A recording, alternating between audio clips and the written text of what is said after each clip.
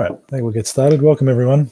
So this is part 2 of a series of 2 talks on the monoidal bicategories of critical points.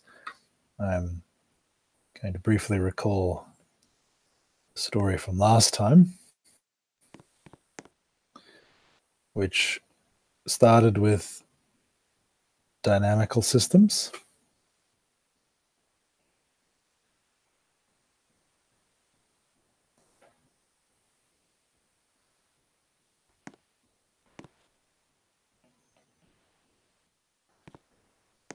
And then specialized to a particular kind of dynamical system, which is one that comes from the gradient of a function. I think I was calling it h last time, I can't remember. So h is a potential for that vector field, f. So that's a potential. To understand such a dynamical system, what you want to do is linearize it around, well, as a first step, linearize the system around zeros of the vector field nabla h, i.e. that's what a critical point is, critical point of h.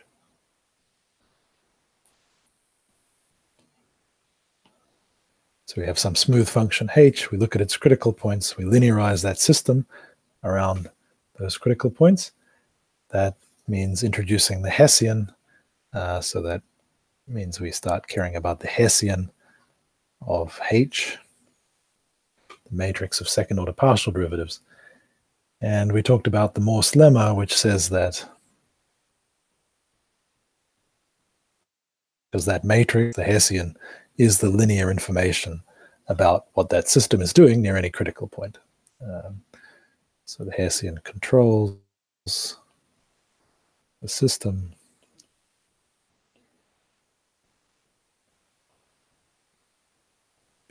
system's behavior near a critical point. And critical points I was calling x star. And the Morse lemma said that if you take that Hessian at a critical point, and if that's invertible, then near x star, your function looks like some normal form in local coordinates, which is the sum of p squares minus a sum of q squares. And such a critical point is called a non-degenerate critical point.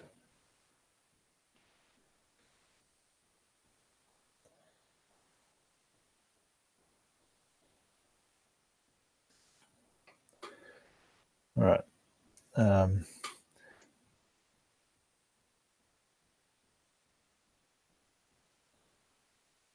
So what we've done in trying to understand these systems is sort of ended up talking about a certain kind of polynomial, homogeneous of degree 2, and that's a quadratic form.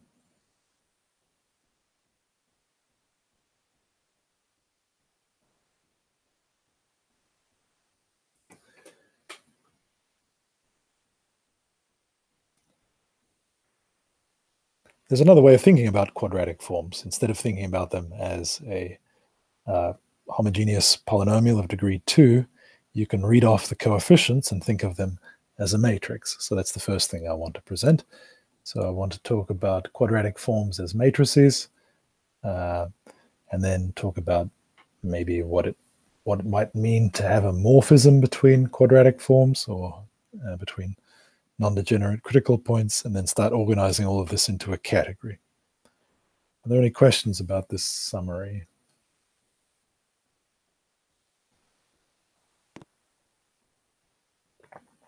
From me? Okay. Yeah. No, not from you. Good.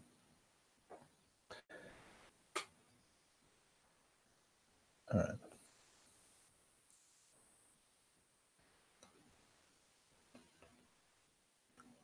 given a, let's just say smooth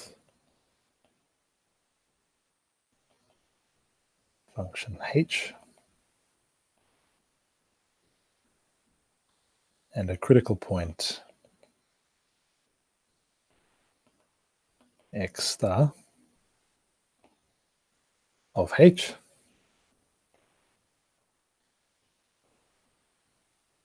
we define, well, you can take the tangent space of u at x. Now, u is an open subset of Rd, some d.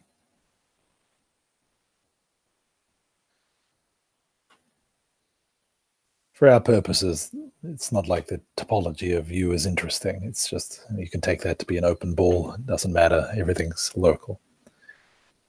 So if I take the tangent space, which is just some affine space, and there's a pairing on that, by which I mean a symmetric bilinear form.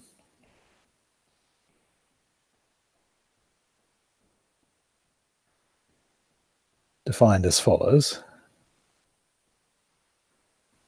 So the tangent space is spanned by the partial derivatives ddxi and ddxj, and I define their pairing to be the following number. Take the second order, I just apply those two differential operators to f, and then I evaluate at x star. That's some number, and that defines what's clearly, since the partial derivatives are symmetric, a symmetric, extend this from a basis, and you get a symmetric bilinear form on that space. So that's also, so sometimes such a pair is called a quadratic space. A vector space equipped with, in this case, well, maybe one restricts that to cases where the bilinear form is non-degenerate. Should that f be a h there? Oh, thanks. Yeah, that's right. Yeah, my notes are using f. So. Thanks. Okay, so the matrix of this bilinear form. So any symmetric bilinear form, if you just write down these pairings as a matrix, in this case, those entries in that matrix are just clearly the Hessian of H, evaluated at x star.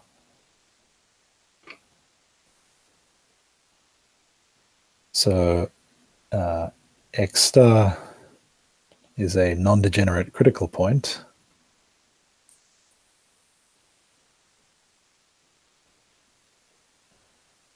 If and only if this bilinear form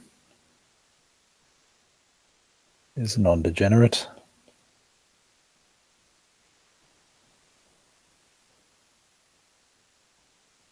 meaning that if some vector v pairs with everything to give 0,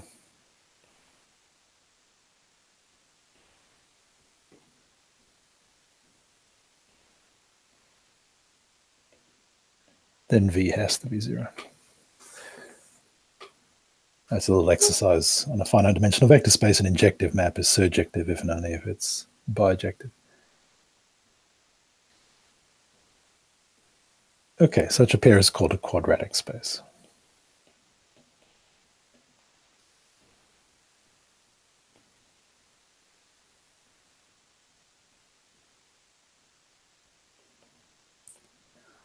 Right, so to a non-degenerate critical point, we can associate this quadratic space, which is basically just the Hessian viewed in a slightly different way.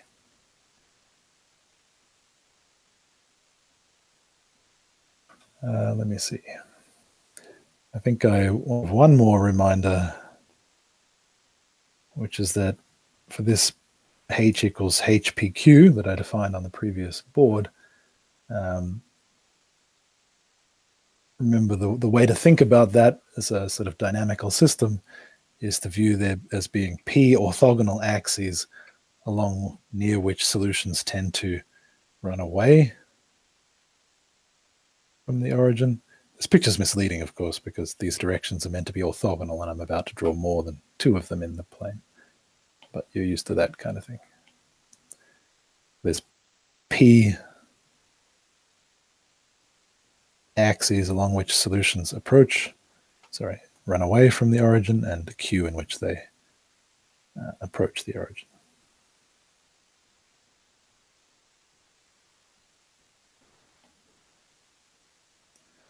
Okay, so when you think about, so to this standard, so this is a non-degenerate, well, it has a non-degenerate critical point at the origin. And that's our standard example of a function with a non-degenerate critical point. And we can take the quadratic space associated to that, which just has the pairings, which if I take the second order partial derivatives, well, let's see. Maybe I'll squeeze it down here. If I take the Hessian of HPQ, it's just a bunch of ones and then a bunch of minus ones. I think we discussed that last time. All right, I think that's enough review. So let's get on to the new stuff. I want to start discussing how one might make this into a category.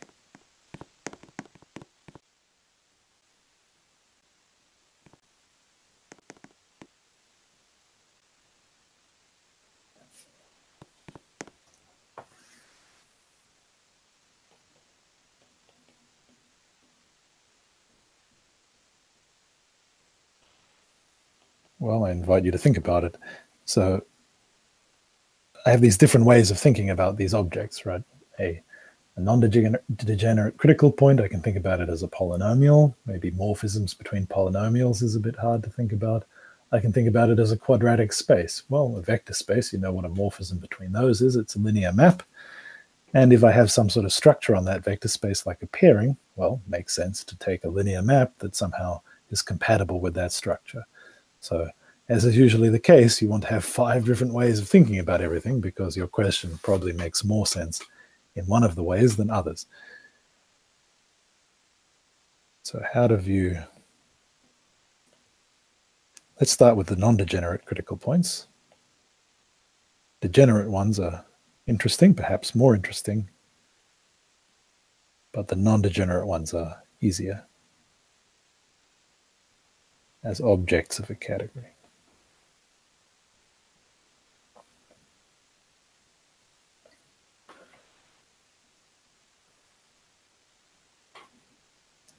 Well, one of the reasons to want to make sense of morphisms between such things is to make sense of symmetries. Okay, so, well, I guess maybe even before we try and make sense of morphisms, we might want to convince ourselves there's any reason to think there's an interesting answer. Right, so maybe let's just observe that there are obvious symmetries of these gadgets. So, for example, in this quadratic form,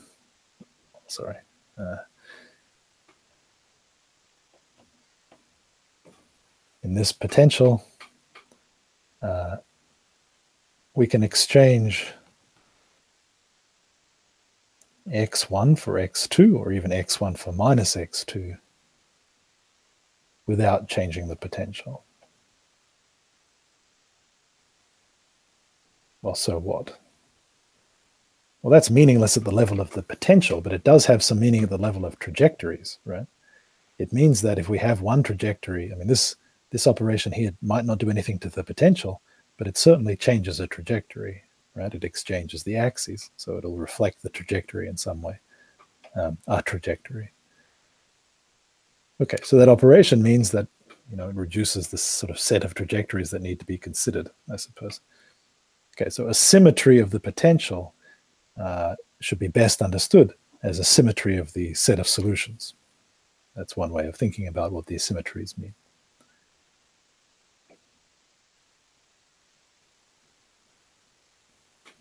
All right. Well, the symmetry is a bit easier to think about than a general morphism because it's bijective. So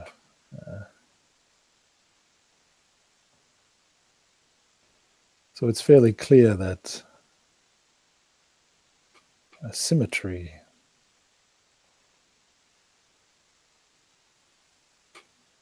of a quadratic space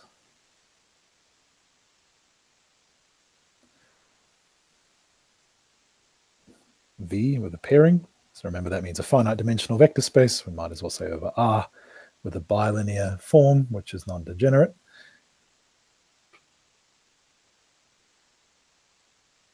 So that should be a linear bijective map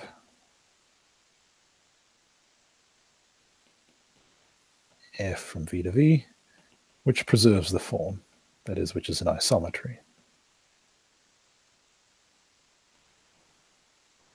for all U in V.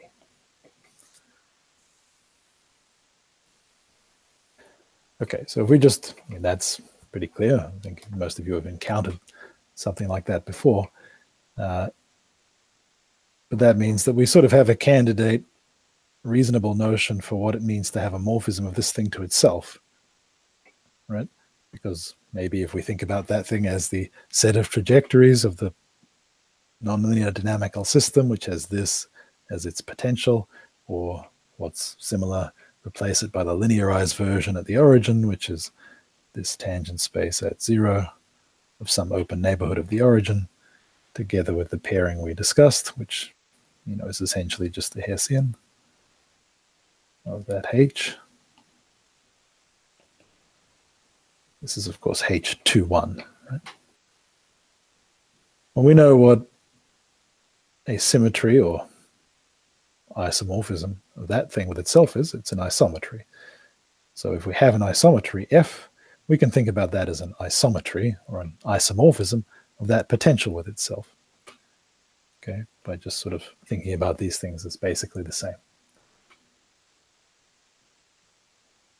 Okay, so there's a category of quadratic spaces, which I'll now define based on this discussion. But it's not so clear yet that there are interesting examples of morphisms that aren't isomorphisms. So definition. A category Q of quadratic spaces has as objects finite dimensional vector spaces. This makes sense over any field. I guess when I'm in the earlier discussion, I was talking about real numbers because I was talking about dynamical systems. But so we'll stick with that, but that's not changing the field changes the classification of critical points. So I've presented the classification for the real numbers, these HPQs. For the complex numbers, the classification looks different, and similarly for other fields. Okay, so that's what we discussed. That's a quadratic space. They're the objects, and morphisms are just linear maps that preserve the form. So the set of morphisms in Q, I'll just write V and W for the quadratic space and leave the pairing as implicit structure. So that's a linear transformation from V to W, such that if I pair the outputs in W, it's the same as pairing them in the inputs in V. And it's easy to check that's a category. Okay, but well, I've given you one example of an isomorphism in that category on the previous board. An example of a morphism that's not an isomorphism. Well, here's one. Maybe I'll introduce this as general notation. So I'm going to write XPQ for the quadratic space, which is associated to the HPQ. So if you think about it, the tangent space will have as a basis R ddx1. So remember, I'm going to write the coordinates as I did before as pxi's minus qxj's. Sorry, qyj's. So the tangent space has the x coordinates and the y coordinates.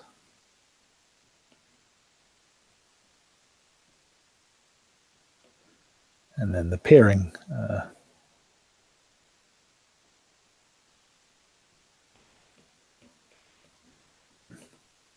well, to do that, I have to apply that pair of differential operators to h. Of course, that gives me 0. So the x's and the y's are all orthogonal. This is just delta ij, and similarly for the y's.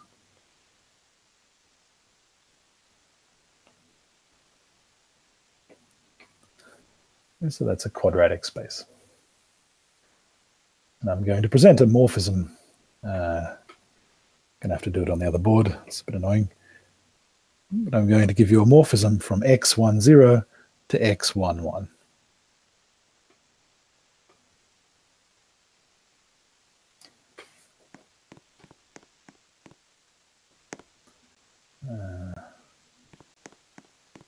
Yeah, I'll start the other boards.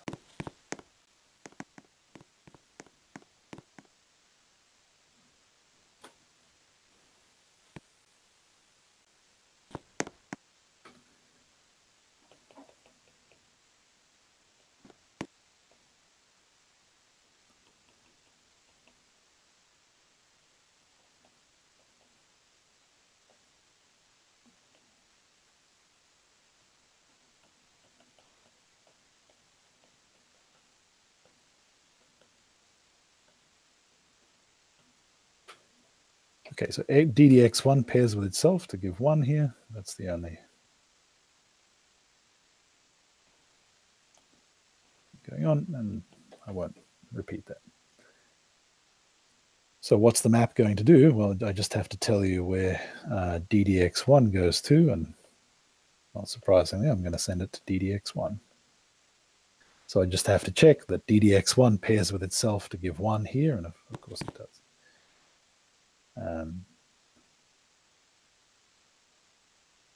Okay, so in terms of a picture, what's this example? Well, think about this phase space portrait that I still have on that other board there. X10 means a single axis with solutions going away from the origin, right? So, oops. Maybe I'll draw it in orange. Okay, so this is X10 in orange.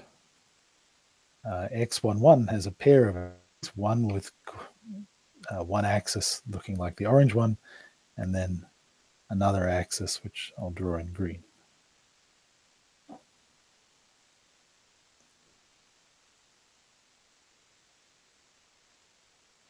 Okay, so this morphism sits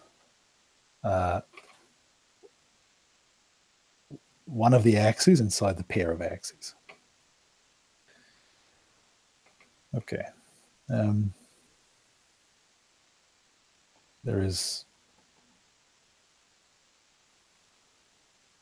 similarly an obvious morphism from x01 to x11. Maybe you can think about what that does. So it might be natural, I mean, especially given the picture, right, in which somehow that total space is literally a direct sum of these two copies, right? So the whole space is a direct sum of that axis with that axis. So you might think that x11 is actually a direct sum in the category of x10 and x01. But that's not the case. It's actually a tensor product rather than a sum. You can see that's not true because there's no morphism. If it was a direct sum, there would have to be a projection map from x11 to x10. And you can check that there's no such maps. That's a nice exercise. Okay, so what is the relationship between so of course the general point is I have this classification of these non-degenerate critical points over R, these HPQs or XPQs. somehow I know from the picture xpq is made up of p copies of x10, right? Something like that anyway. And then q copies of x01. And the question I'm getting at is, well, what is the actual relationship here? How do I build xpq from q copies of that, p copies of the first x10, and q copies of x01? So what is the relationship here? Well, it's not a direct sum, but it is a tensor product. So in fact, x11 is a tensor product of these. This is a monoidal category. Okay, so what I want to now do is explain this monoidal structure and how this is the case. Any questions?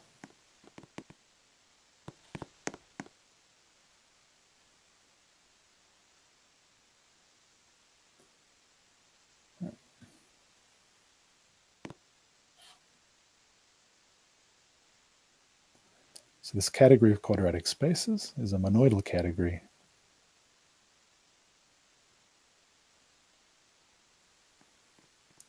Under the direct sum operation.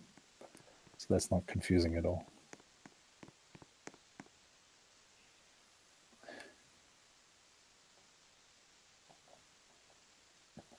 Okay, so the point is that if I take two quadratic spaces, say V with its pairing, and I tensor W with its pairing, what is the new quadratic form? Well, the underlying vector space is just the direct sum. And the pairing I put on that is defined as follows. If you want to pair,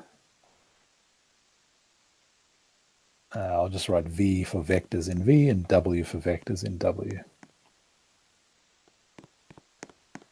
So if you want to pair V with V prime, you just use the pairing in V.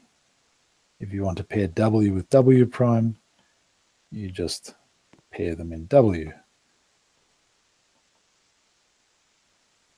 viewing W and V as subspaces in the canonical way of the direct sum. And if you want to pair things one from each space, you just get 0.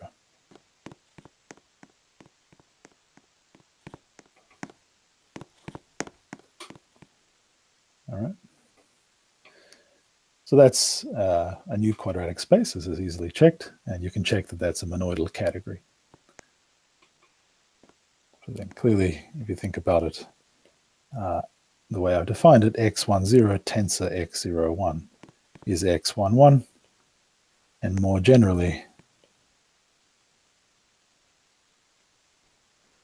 xpq is xp0 tensor x0q, but we can say more than that. This is x10 to the tensor power, and this is x01 to the qth tensor power. Okay, so that means that, well, remember that's a generic object up to isomorphism in Q, right? So that means every object can be generated using the tensor from x10 and x01.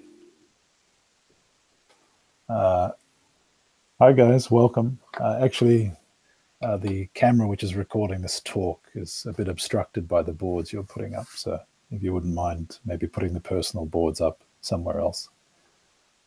I'm not sure if you can hear me, so I'll just type that in the chat. Excuse me for a moment, guys.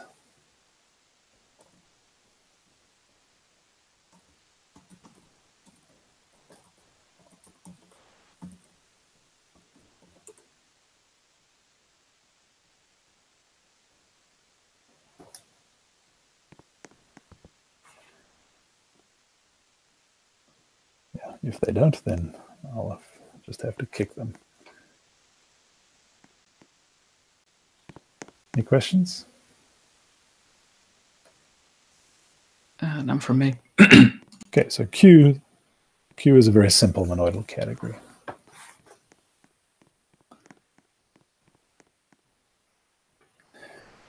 Okay, but let's go further than this Q. So it's not very interesting, right? We're not seeing here anything more than we put in, really. So the next step is to go from the quadratic space V to the Clifford algebra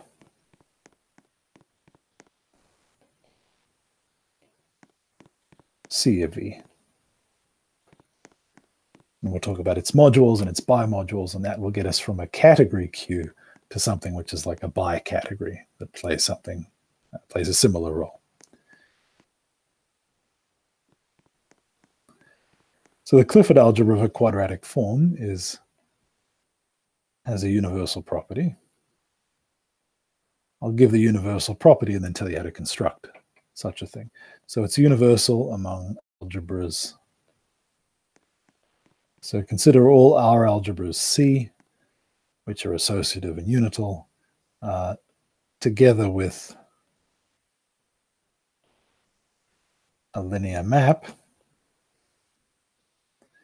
iota from V to C, satisfying iota V, iota W, plus iota W, iota V is twice the pairing of V and W times the identity element in C. So this is this is a scalar.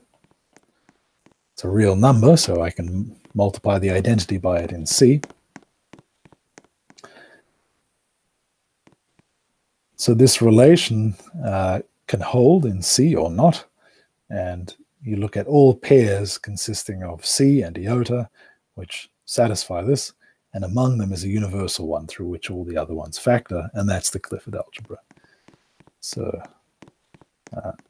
this algebra exists.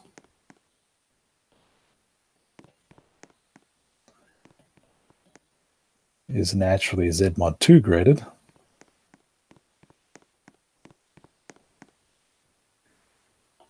This map iota in the case of the canonical universal solution is injective and sits V inside the degree 1 part of the Z2 graded algebra, and CV is 2 to the dimension of V dimensional. So it's 2 to the n dimensional, where n is the dimension of the original quadratic space. Okay, so it's in some sense the so it is the representation of V. Okay, excuse me.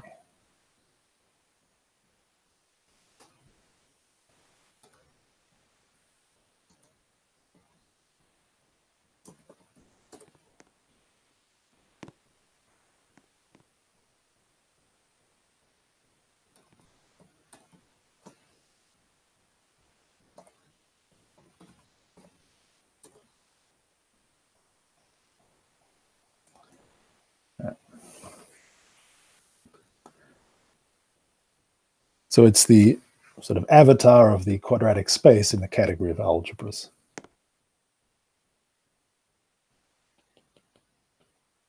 Now what I want to observe is that this assignment to a quadratic space of its Clifford algebra is functorial.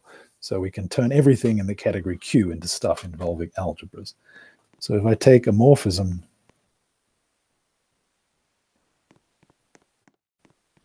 in Q, then by the universal property,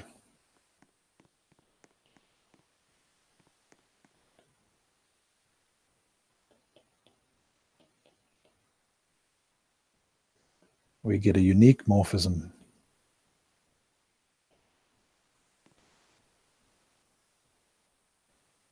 of, it's actually degree 0, but in the Z2 grading, but we don't care about that right now.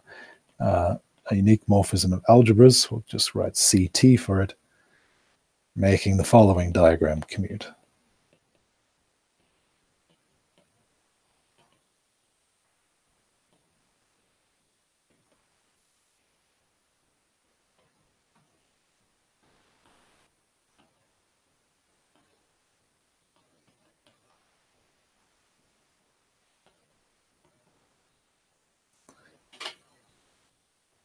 And well, the proof of that is just to observe that if I have T and I post-compose it with the inclusion of W into its Clifford algebra, that composite there satisfies, is a linear map satisfying this equation, right? Because if I take iota T V, if I take iota T of V, iota TW, plus iota TW, iota TV, then using that iota is linear and T is linear, and T preserves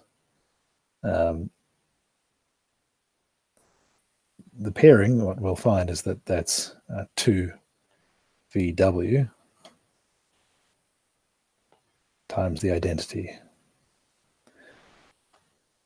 And that is the property. I mean, CV is universal among algebra maps, linear maps out of V into algebras, which satisfy this equation, and therefore that universal property induces CT.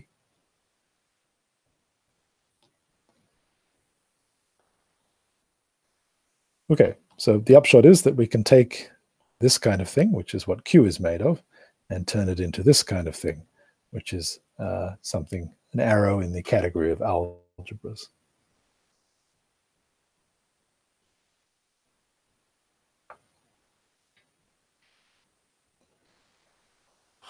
So I'm not going to prove this or even define all the terms involved, but hopefully you sort of have some idea of what it's saying anyway. So there's a strong monoidal functor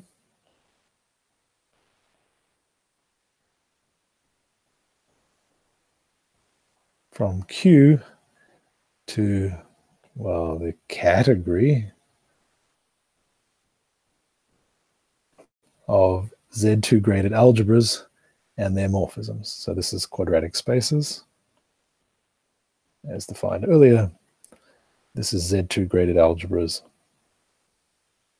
and morphisms of algebras. And I've just sketched how that functor works on objects and on morphisms.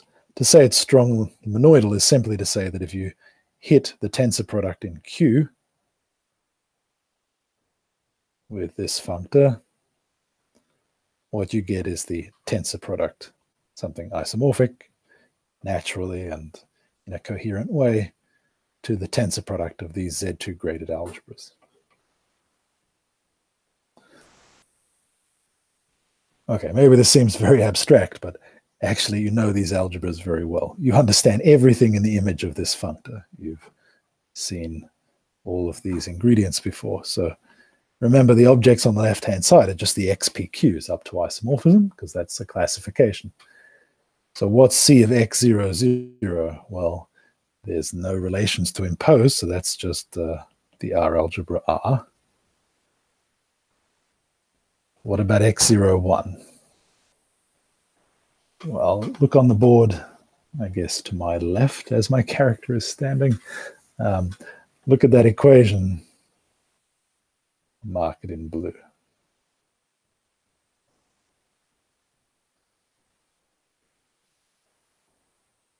So what is that?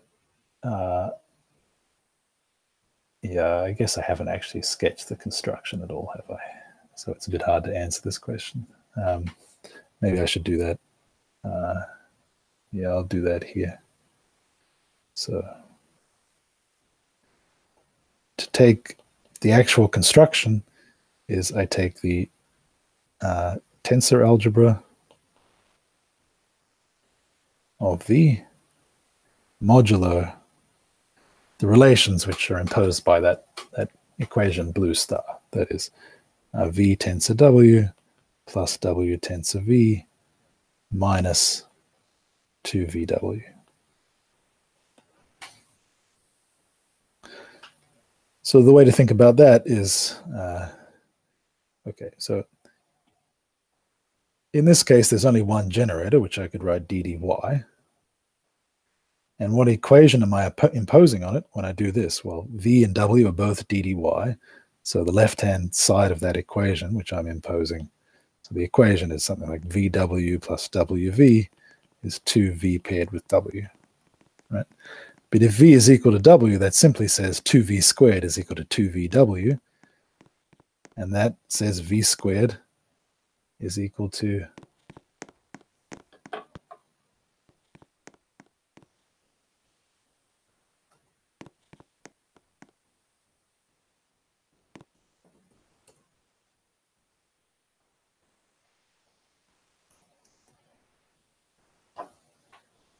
V paired with V, which is the norm of V squared.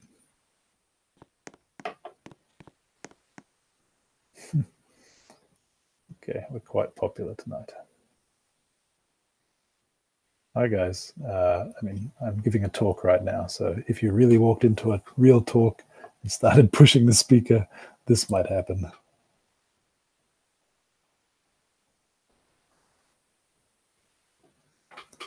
They're welcome to return and behave. Okay, so if you square, so what I'm doing by taking this quotient of the tensor algebra is introducing formally in my algebra an element which squares to whatever this number is. But what is this number in the case of 0, 1? Well, when I pair this with itself, by definition, I get -1. So what am I doing? I'm freely adjoining a new coordinate to my original vector space, which in this case is a one-dimensional R vector space, and I'm imposing that its square is -1. So of course that is the R algebra C. What about x0, 2? Well, in this case, I'm adjoining two square roots of -1, and they anti-commute. So that's the quaternions. Okay, so these algebras you're familiar with.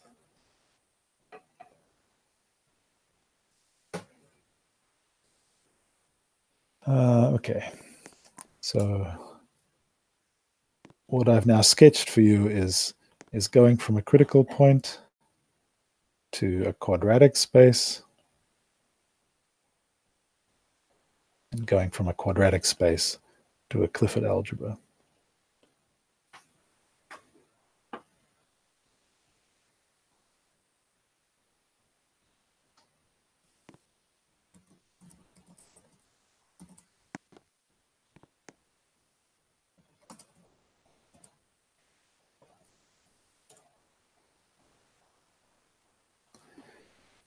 Okay, back to the first board.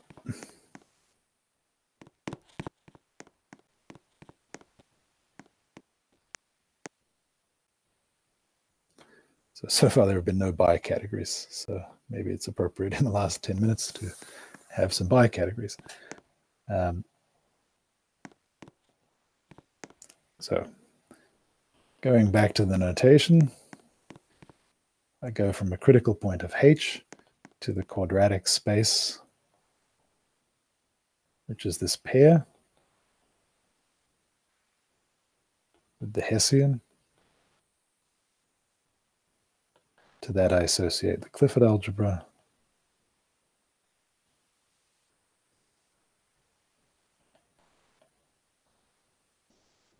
And to this is the next step. Well, even better than algebra is its category of modules. So I can take the abelian category mod, and I'll take Z2 graded modules. So that's a module. So a module is a vector space together with an action of this algebra, and I take Z2 graded modules. So they come in two pieces, even and odd, and the algebra has elements that are even and odd, and these act in a way that either leaves the degree the same if the element of the algebra has degree 0, and increases it by 1 if it's an odd element.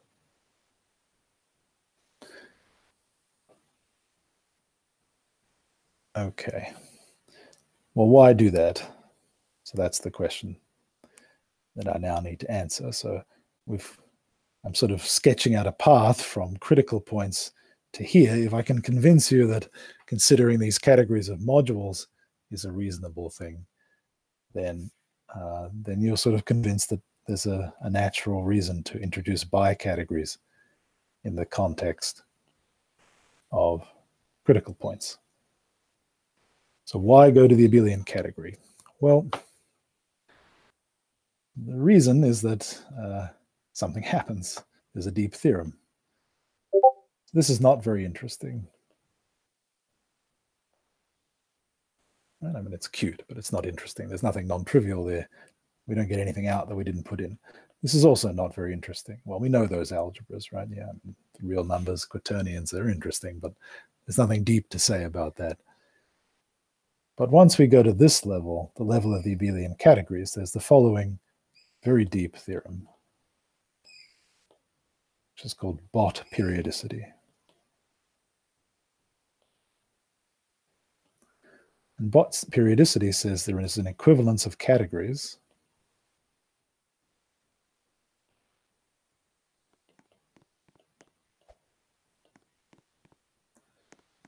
between this category, this abelian category that I associated to xpq,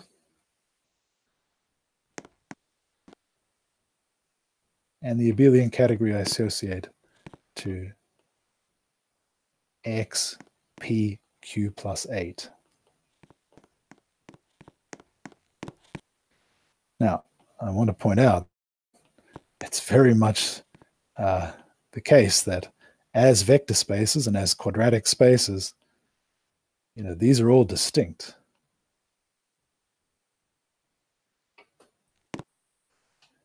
Right? If the pair PQ is different to the pair P prime Q prime, then those are not isomorphic objects of Q.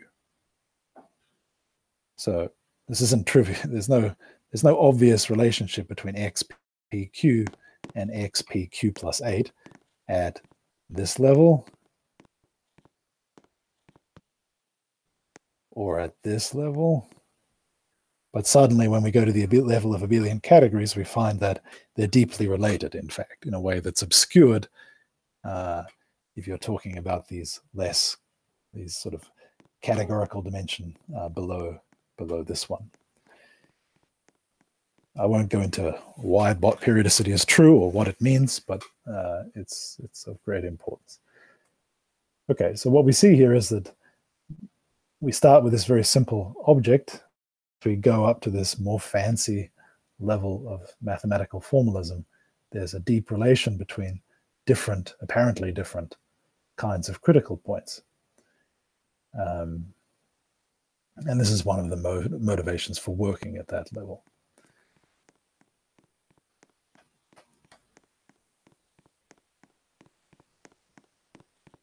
All right, so let me see now.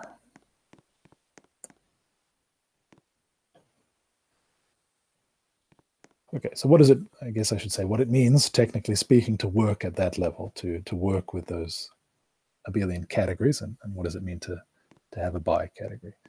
So at a heuristic level, the picture is the following. This is a curly A. So this is the functor we considered before, which sends a quadratic space to its Clifford algebra. So these are algebras and algebra maps. It's like C and C prime and some linear map which preserves the multiplication. But there's a way of sort of adding an extra dimension to that category, which is to take algebras, Z2 graded algebras over R, like C and the quaternions. But instead of having between C and C prime just morphisms of algebras, is to put bimodules. Let's say M and N.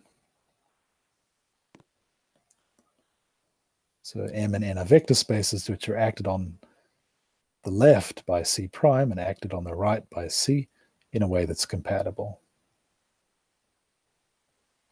Maybe I'll define that more carefully in a moment. That's not in any sense a function from C to C prime. So when I draw this arrow here, it's in the category theory sense, right? This is the data, and I'm just declaring that I want to think about it as an arrow from C to C prime, which nobody can stop me. But then I can have arrows between arrows. So gamma can then be an honest function. So it's an R linear map, which is compatible with those actions. So if you act on the left on an element, it comes out the front. If you act on the right,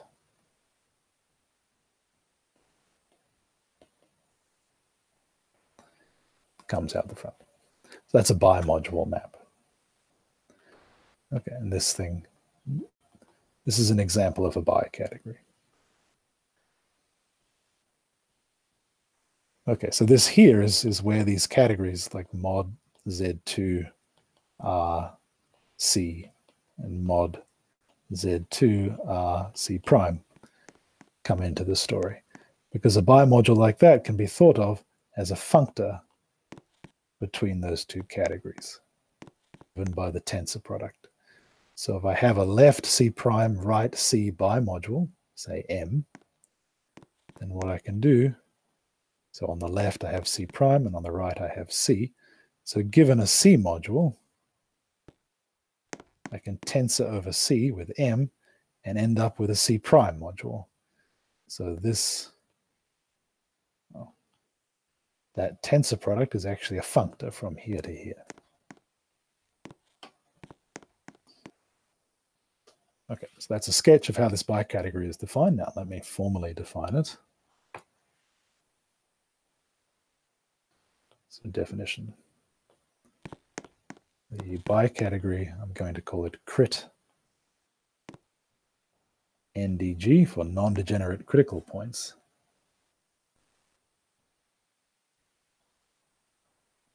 Has as objects, well, quadratic spaces, or you can think of them as being their Clifford algebras.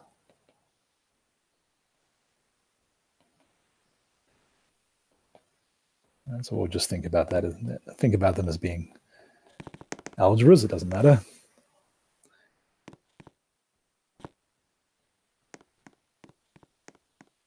And then from V to W, again, think about that as CV and CW.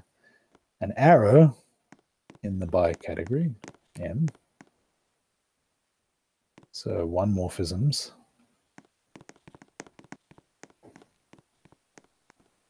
For example, M.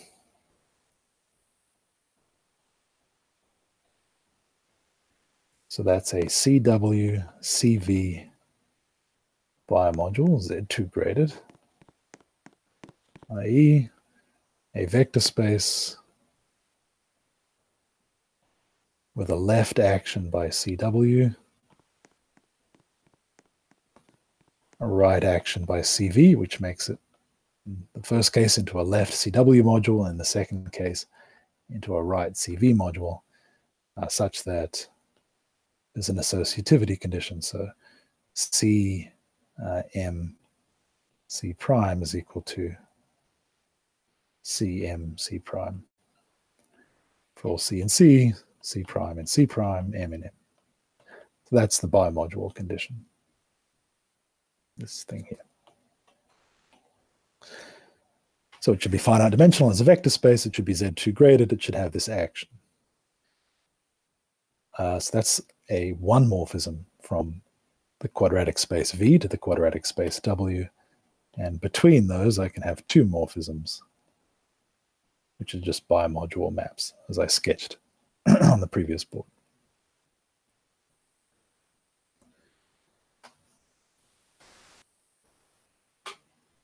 Okay, to define a bicategory, I have to tell you how to compose. So if I have V, W, and U is another quadratic space. So I think about that as CU. And if that's N, another bimodule, so the composite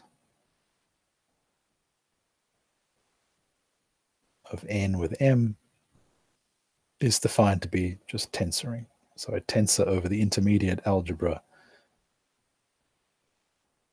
And then N still has a left CU action, and M still has a right CV action. So after that tensor product, I have a CU-CV bimodule, which is the kind of thing I need to define an arrow like that. So there's lots of details tied up in checking that's a bicategory, but it is.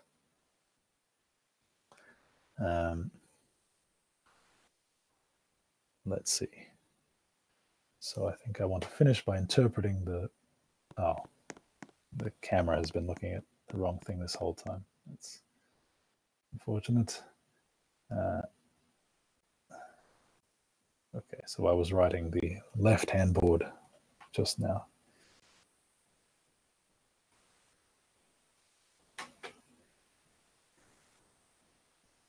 Right.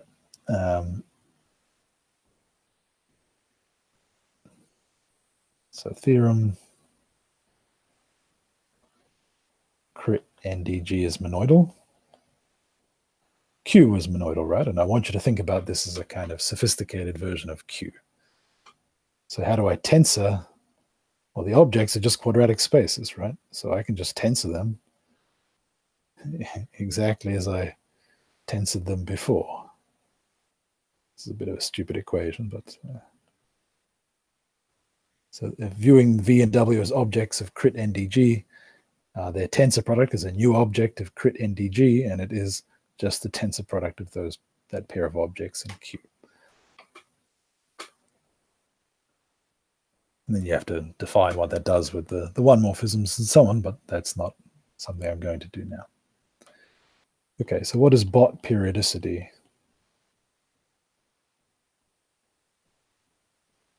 How do I interpret Bott periodicity as a statement in this bicategory? Well, XPQ is a quadratic space. It's an object in that bicategory, and so is this. And Bott periodicity gives us arrows, M and N. So this thing here has to be some sort of magic bimodule between these two Clifford algebras. Similarly for N. And they have the property that they compose in either order to be the identity, which, what's the identity on a quadratic space in this bicategory? It has to be an arrow from V to itself, so that is a CV bimodule. And it's just CV itself. Okay, so Bott periodicity says that there exist bimodules like this, such that if you tensor them, you get the Clifford algebra XPQ as a bimodule, and similarly in the reverse order. So this is by no means obvious that such things exist. You can explicitly construct them. I'm not saying it's super mysterious, but it's not obvious that such M and N exist. So that's the content of Bott periodicity. It says that in this bicategory, I mean, this is not, you don't have to phrase it this way, of course. In this bicategory, XPQ is isomorphic as an object to XPQ plus 8.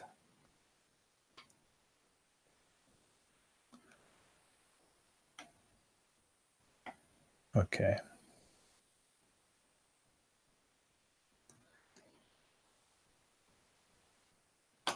So I think I'll just maybe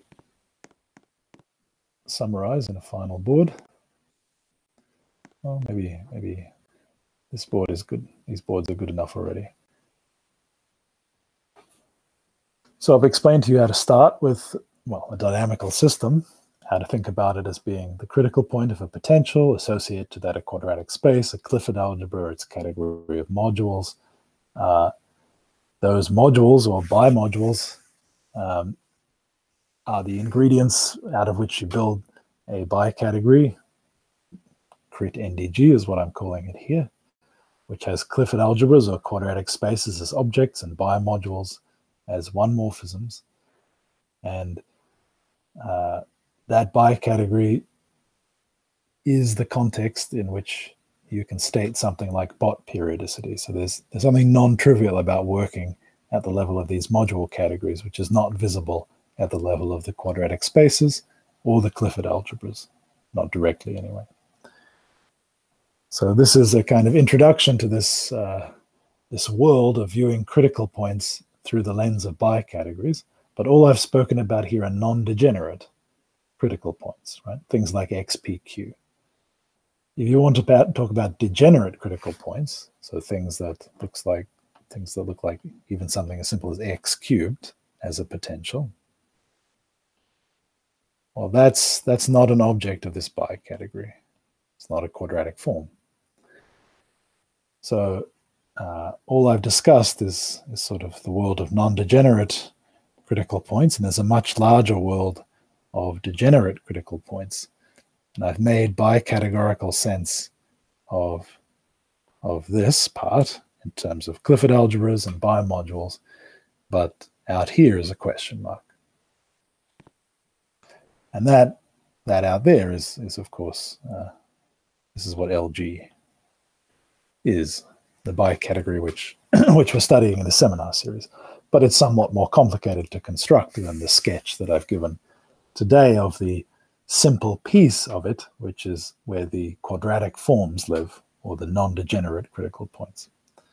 But I hope that sketch gave you an idea of the sort of conceptual content of that part, anyway. So thanks, everyone. I'll stop there. Any questions? So what does bot periodicity tell us about, like, the actual the singularities and stuff involved? You know, in the sense you were talking about them, say, last talk. Yeah, I don't know. It's a good question. Bot periodicity, and there's a version of that for the complex numbers called Knoer periodicity, does appear in physics, but it appears in kind of fancy parts of physics like string theory. So I wouldn't even be able to explain how it appears in the fancy parts, and I don't know a simple way of explaining what it means at the more elementary level of, say, ODEs. So as far as I don't know any way of saying what bot periodicity means in that context. I think it's a very interesting question. But, okay. Yeah.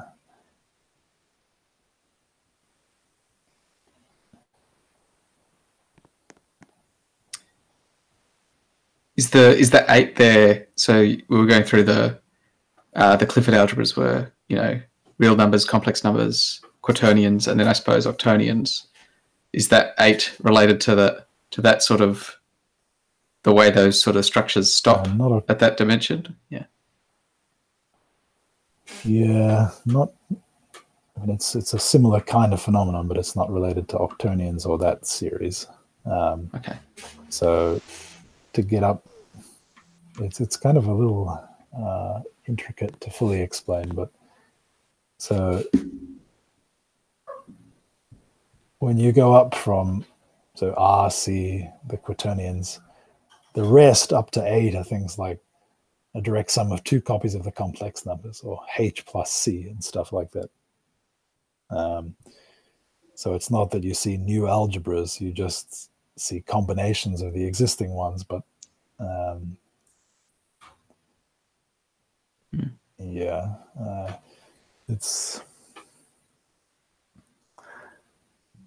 the exact algebras you see and why they belong in this pattern and the meaning of this pattern would take some time to explain, and I think I don't even fully understand it myself. So it's, I mean, I know how to prove this, but I think I don't understand it. Fair enough. So over the complex numbers, it's much simpler. It's the 8 is a 2. Sure. Okay. So you have an 8-fold periodicity for the real numbers, and it's just a 2-fold periodicity for the complex numbers, and that's kind of easier to grasp. But well, bot periodicity is a deep fact. So.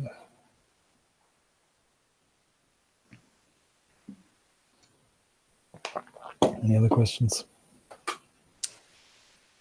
None from me. All right, thanks everyone. See you next week. See you next week.